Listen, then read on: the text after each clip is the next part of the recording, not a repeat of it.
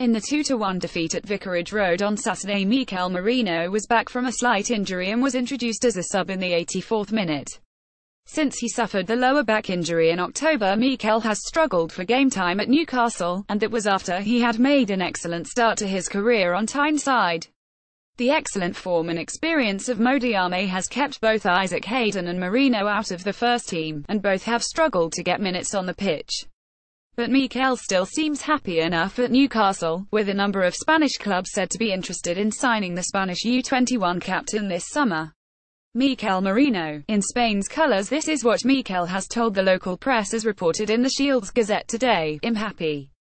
I'm just focusing on playing football and enjoying myself. We have these 2 matches, and then I'll clear my mind and relax with my family and loved ones and enjoy my holidays." Yes, players always want to play, and even more when you think you are doing the correct things. The coaches decide who has to play, and I'm here just to try to put my skills and motivation for the team. I'm happy now for the few minutes I've played, and I hope to have some more. Rafa gave a chance to Manquillo and Murphy.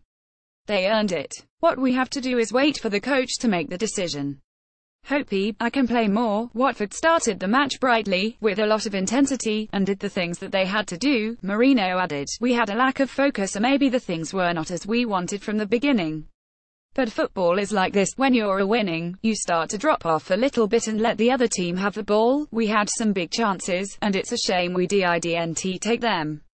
Of course it is important we end this losing run. We always want to win, and not only win, but have a good sense of our own work. We know this is not what we wanted. It seems like we are relaxed. This is not the case.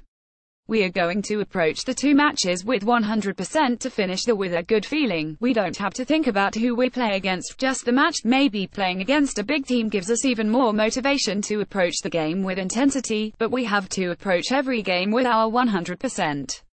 It doesn't matter who we play. Mikel seems upbeat in that interview, but it's almost certain there will be some clubs coming for him in the summer.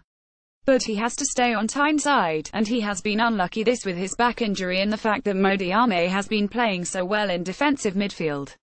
We need a lot of good players fighting to be in the Newcastle first team next, and Mikel is one of them. The 21-year-old has made 25 appearances for Newcastle, this with 1 goal and 1 assist. Loading. Comments welcome.